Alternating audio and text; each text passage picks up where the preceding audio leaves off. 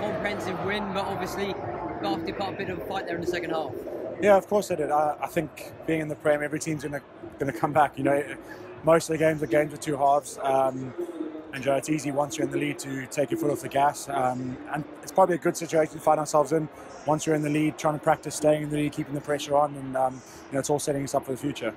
And Rob obviously spoke about this block being really important to try and take as much as possible. 3 wins out of 4, not a bad block really for a lot of tough teams. Yeah, of course. It's funny how years go by, but if we end up in a situation like this where we set some targets and we've reached them, now it's about taking the next step up, going to the business end of the season. And obviously looking forward to the end of the season, top of the Prem, going by the Champions Cup, things are looking quite rosy, aren't they? Yeah, that's the challenge though.